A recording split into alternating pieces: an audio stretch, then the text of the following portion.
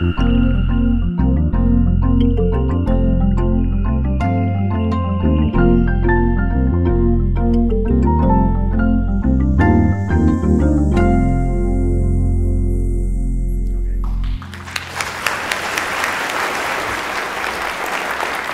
you very much for having me. Thank you guys for coming and being with us today. I'm going to talk a little bit about neuroendocrine tumors, my role as a surgeon for the most part, and the reason why we're here together, Dr. Agopian and I, is I usually deal with the primary tumor, and we do surgery for the primary tumor often, and then Dr. Agopian usually helps us if the tumor has metastasized and there's additional surgery that needs to be done. So these are the objectives today for my portion of the talk. I'm going to define the current role of surgery, provide evidence for expanding surgery to more broadly to patients, and discuss new technical advances, which Dr. Donahue alluded to my interest in robotic surgery. So there are a number of ways you'll see this talked about a lot. There are a number of ways we classify neuroendocrine tumors. We talk about it by location. We talk about it in terms of functionality, hormonally inactive or active, differentiation, and then treatment. And depending on the location, functionality, and differentiation determines that green bar there, the treatment, surgical, medical, or regional. And this, again, you'll see often. It was presented earlier. I presented again today because our surgical therapies are mostly focused on the well-differentiated group of patients. We sometimes do surgery for poorly differentiated patients with neuroendocrine carcinoma, but less frequently. So this is kind of a current treatment algorithm defining where surgery plays a role. Really, so once you're diagnosed here, when it's local regional, meaning it's not metastatic, all those patients will go to surgery, all of them. When it's local regional and it looks like we can do a safe surgical resection, whether it's in the colon or the small intestine or the pancreas or the stomach, all of these places, the lung, all of them. When it's metastatic or has spread to other areas, then we kind of split into different treatment arms or algorithms. Some of these patients will get surgery, but often a lot of patients go into other medical management pathways here. Now, surgery is sometimes done for these patients, but those are the more complex situations that need to be discussed in a multidisciplinary way. So these are just some, I just wanted to show you that LACNETS publishes every few years guidelines about when to do surgery. Again, this is just a table from this publication that resection is used for all these, the primary tumor for wherever it is in the appendix or large intestine or small intestine, resection is almost universally recommended. This is for pancreas, also in the setting of a neuroendocrine tumor in the pancreas. It's almost universally recommended, except sometimes in the setting when it's metastatic. So I'm going to talk a little bit now briefly, a few slides on providing some evidence for expanding surgery. So this is directly from the NCCN guidelines for neuroendocrine tumors, and I draw out this line, which is recurrent tumors, isolated distant metastasis, previously unresectable disease that has regressed should all be considered for selection. Again, these are things that we look at very closely in our multidisciplinary tumor boards because patients who do get these types of surgeries tend to actually perform better, and that's why these recommendations or guidelines have been published for the general population of practitioners. Also, one of the other things that helps guide our surgical therapy is whether patients have symptoms. Whether they have functional tumors that are symptomatic will sometimes be more aggressive surgery because that can help control symptoms. This is just a large study showing just improved survival in all groups of patients who get surgery whether it's metastatic or not. This is a large population-based data set. There are, of course, problems with it, but generally, patients do better with surgery. And the next few slides are going to show very similar things. These are those survival curves that Dr. Kuntz was talking about earlier. Patients who get surgery generally do better. This is another one I was talking about those high-grade patients. Even those patients sometimes do better with surgery than without surgery. So again, I think surgery can play a very big role in many patients' neuroendocrine tumors. Those other articles were regarding the pancreas. This is regarding small intestinal neuroendocrine tumors. Patients who get surgery, they more often live a longer life than those who don't get surgery. Very simple. And even if patients have advanced problems with their cancer or their tumor and we can't get it all out, there are plenty of other reasons to do surgery, like symptom control for an obstruction that can be relieved, or to help weight gain, or to prevent or manage carcinoid syndrome. Surgery can be useful in these settings also. This is what I focus a lot on, which is new technical advances that facilitate safe surgical interventions, again, specifically the robot. These are all pictures of neuroendocrine tumors on a CT scan. Classically, we do this surgery, the Whipple surgery. Classically, I'll show you pictures that this is done with an incision in the abdomen that is, about 10 inches long. The patient, recovers over 7 days, and they do well. This is a tumor there that would be managed with this type of operation. There's the other half of the pancreas, which is the left half, which we manage with a distal pancreatectomy. There's the tumor there. We would remove the left half of the pancreas. Most centers that do pancreas surgery can do this in a minimally invasive fashion, which is good for patients because it really helps their recovery. This is another type of surgery that we do for the pancreas, which is my focus, which is a middle surgery where we remove just the middle portion of the pancreas and we try to save the rest of the pancreas so the patient doesn't develop diabetes or other enzymatic deficiencies. And another very small surgery, which is just removing the tumor itself when it's very small. This is often done for tumors like insulinoma and things like that. So what I focus on a lot of is doing this, a minimally invasive surgery. You can see that we put in just 7 small 8mm incisions all across the abdomen there, and that's how the whole surgery is done with these tiny incisions. I'm going to show you a picture. The next slide is a picture of what it looks like in the operating room. So this is the only picture of a surgery, so if you have any problems looking at intestines or anything like that, I would encourage you not to look. But this is what it looks like in the operating room. You can see the top half of the screen there where your hands can get involved and get inside, which is great. It facilitates the surgery. The surgery is done well that way. That's tried and true and works very well. And then the bottom half is what I try to do for most of my patients, which is this robotic surgery where the camera is magnified. You can see these arms are controlled by the surgeon operating, and then post-operatively, this is just the cosmetic appearance, which is, not critical, of course, but we tend to think that the recovery from the surgery is just a lot less with these small incisions. This is our multidisciplinary surgical group, the surgical oncologists that deal with this at UCLA. Just to show my support to Dr. Donahue, who is the chief of surgical oncology, who I work with and is one of my close friends and collaborators. And I'm going to hand over now the next portion of the talk to Dr. Agopian, who will talk about the management of when it becomes more advanced. What's the Hi, good morning, everybody. It's really an honor and a pleasure to be here, and I want to thank the organizers for the invitation. My only disclosure is that I don't do minimally invasive liver transplantation, which which Dr. Girgis talked about in the last few minutes. But in all seriousness, in the very ambitious next 8 or 10 minutes or so, I want to focus on the surgical management of patients, particularly with hepatic neuroendocrine metastasis.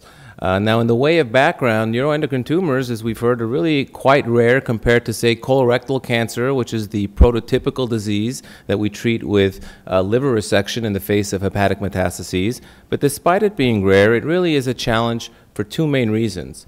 One is that the majority of patients with neuroendocrine tumors present with metastatic disease at the outset, at their diagnosis, and a lot of these metastases involve the liver, which impacts the prognosis. And the second, especially in the field of liver resection, is that evidence-based practice strategies, as we've heard, are really pretty rare, and we mainly rely on a lot of data from retrospective series in terms of how best to manage these patients. Now, this slide here summarizes the sites of the primary neuroendocrine tumors that we encounter most frequently over here, and you can see the associated incidence of liver metastases. As you see over here, the small intestine and pancreas account for the majority of the neuroendocrine tumors.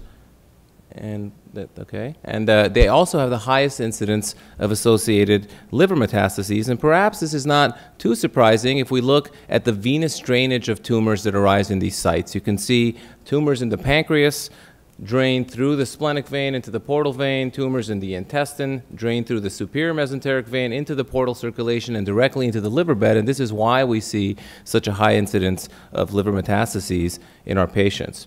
So the classification of neuroendocrine tumors has been talked about. It could be confusing. It's gone through numerous iterations over the last several years. But suffice it to say, patients with the well-differentiated low grade 1 or 2 tumors with low mitotic counts and the Ki-67 index, which we'll hear about over and over again. This is the nuclear proliferation rate. It basically is the measure of how quickly the cells are dividing.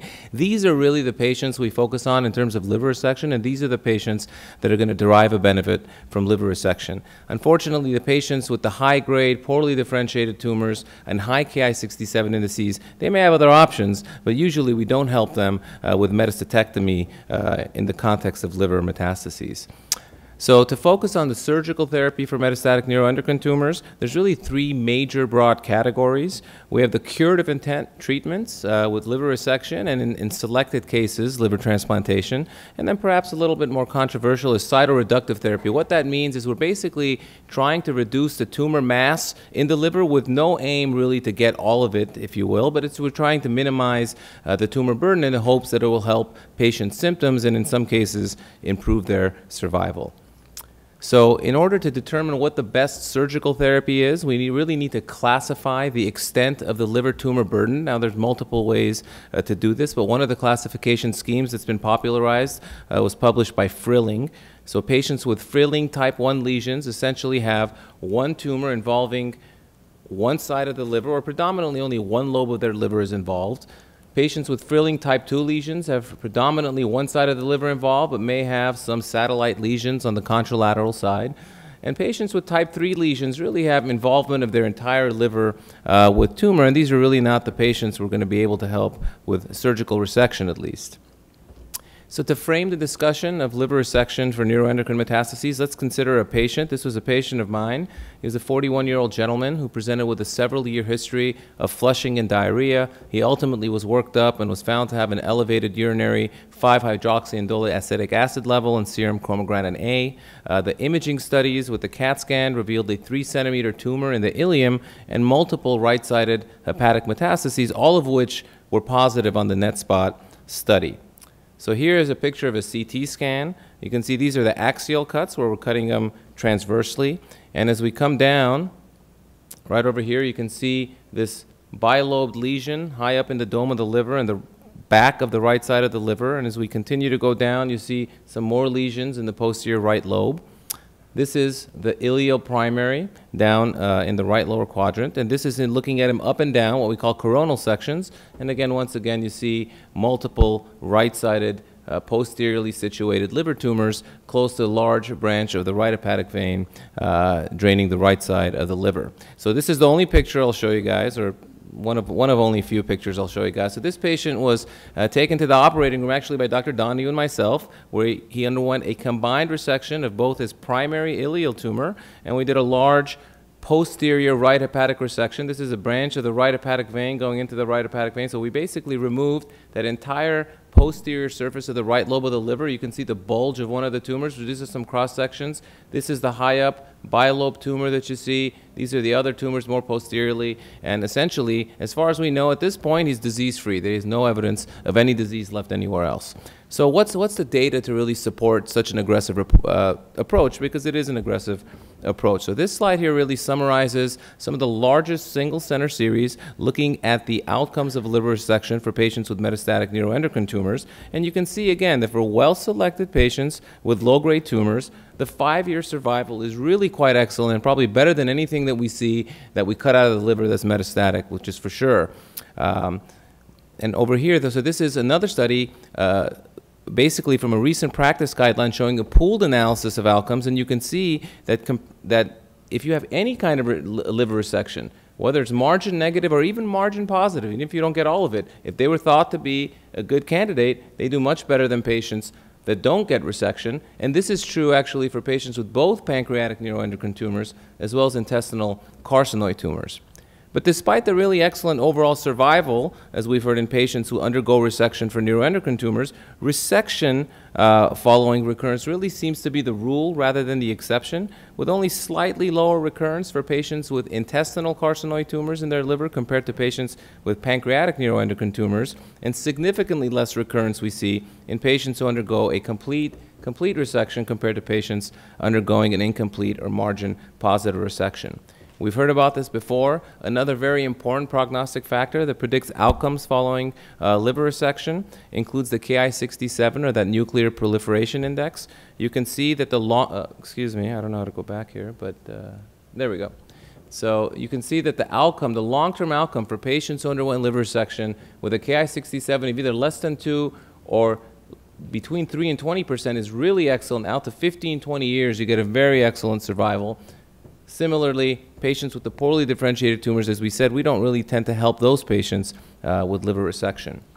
So based on all these data and all these mostly retrospective studies, the current indications for liver resection for patients with metastatic neuroendocrine tumors include those patients with low grade 1 or 2 tumors with the low Ki-67 indices. They should not have any evidence of either non-resectable or non-treatable extrahepatic lesions, and in whom we anticipate essentially a margin negative resection and leaving them with enough functional liver.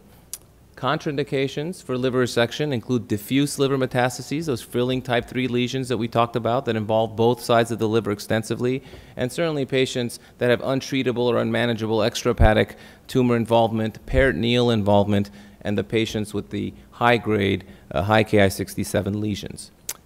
So cytoreduction, which is reducing the tumor mass, is a little bit more controversial for neuroendocrine tumors, but we can consider this in select patients. We use resection or thermal ablation, or a combination of resection and ablation in the operating room. And the benefits of cytoreduction is that not only does it slow the tumor growth in select patients, but we can increase the period of time that patients are free of disease. Now, it should be noted that neuroendocrine tumors are unique because really cytoreduction doesn't play a role in most any other GI malignancy, but in neuroendocrine tumors, we really can and should consider cytoreduction in patients who have a very low Ki-67 index, and in patients where we anticipate that more than 70 to 90% of the hepatic tumor mass can be resected or ablated. Again, this is not a curative intent procedure, but it will improve quality of life and prolong survival in select cases.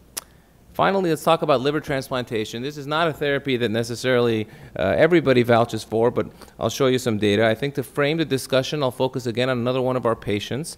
This was a very young, otherwise healthy 35-year-old female who had presented with a 2-year history of some nausea. She ultimately underwent workup, first with an ultrasound and then a CAT scan, and she was found to have a 4-centimeter lesion in the tail of the pancreas. She had an endoscopic ultrasound at the time that found 1 liver lesion, a 9 by 7 millimeter, very small in the left lobe, that was biopsied and also consistent with metastatic neuroendocrine tumor. The rest of her metastatic workup was negative. She did not have any disease in the chest. And at that time, this was a number of years ago, We didn't have the net spot exam. She underwent an octreotide scan, and the primary tumor was lighting up on the octreotide scan, but not any of the liver lesions. This is her CT scan. Here's her pancreas. As we scroll down, you can see this large mass kind of invading out of the pancreas and the distal pancreas, and then we have a discontiguous large 2-centimeter node anterior to the pancreas and the peripancreatic fat. And as we scroll through the liver, we're going to see, again, these are very subtle, as oftentimes they are. You see one lesion here. This is what was biopsied in the left lobe. This is on a different phase of the study, and you can see maybe a few other lesions. So we thought this patient primarily had a pancreatic tumor, nothing else going on in the liver other than a few spots to take care of it. So the patient was taken to the operating room with the intent of removing all her disease. We did do a distal pancreatectomy, splenectomy, but unfortunately she was found to have innumerable small lesions studded all over the surface of the liver and throughout the liver. And this is something that we actually oftentimes find in patients with neuroendocrine tumors. I always expect to find more than I see on the scans, no matter what the scans are.